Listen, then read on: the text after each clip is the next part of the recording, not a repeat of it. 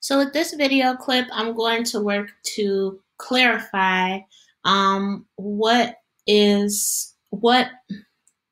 parallel structure with suffixes is all about.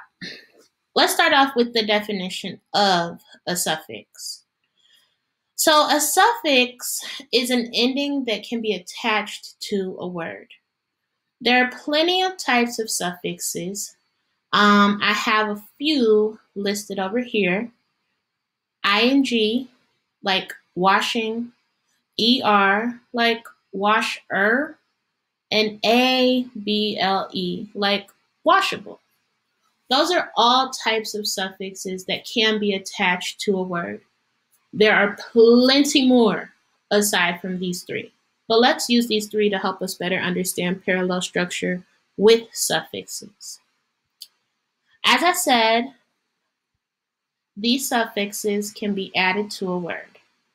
Let's use the word teach as an example.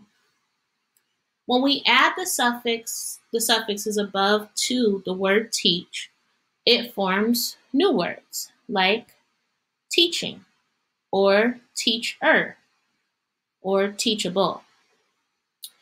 With parallel structure, we must use the same suffix for each word that's in a list. So if you start off using ing, then you got to keep using ing. Or if you start off using er, in general, you should continue to use er. Let's look at an example. Here we have the sentence, Kathy walked, jogged, and biked through the Rocky Mountains. This sentence uses correct parallel structure. Each word has the same ending, ed, ed, ed. Each word within the list, I guess I should say, has the same ending, ed, ed, ed. Now the sentence in red does not follow parallel structure.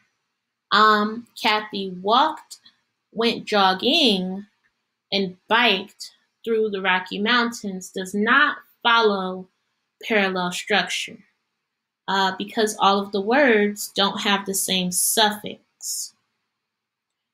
I hope that this video clip helps to clear some things up, but if you still have more questions, please feel free to reply to this email or send me a whole new email. Stay safe.